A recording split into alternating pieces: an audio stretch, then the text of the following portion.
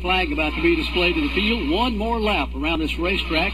There are right now 4 cars pulling away from the rest of the field. Let's see if the Who's got it figured out over in turns 1 and 2. We'll see who the first man to blink will be. For the moment, it's 4 cars in lockstep, right down on the yellow line at the bottom of the racetrack. Nobody breaking out of line. Still single file as they race to the super stretch. Now here's Kurt Busch. He'll look down to the inside of the racetrack. They're trying to root and gouge their way down low. Busch and McMurray go topside. Newman and Hamlin continue to lead the front 4 for the final time in 3. Something's going to have to give. They continue to work the bottom of the racetrack. Ryan Newman's got the lead. Denny Hamlin's right there. Here comes Kurt Busch and Jamie McMurray. Dropping down to the inside of the track, it's Denny Hamlin. Looks for the opening, pulls alongside Ryan Newman, and at the line, Denny Hamlin pulls off the victory for the second time in his career. He wins the Budweiser Shootout at Daytona. A phenomenal move coming off turn 4. Barney, one we've not seen all night long. It's been 2 by 2.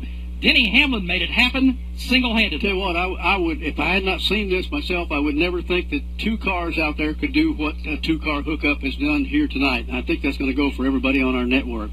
But right now, Denny Hamlin will be heading down to victory lane. We'll get his thoughts here in just a moment. Again, the top 5 finishers: Denny Hamlin, Kurt Busch, Jamie McMurray, Ryan Newman, and Jimmy Johnson.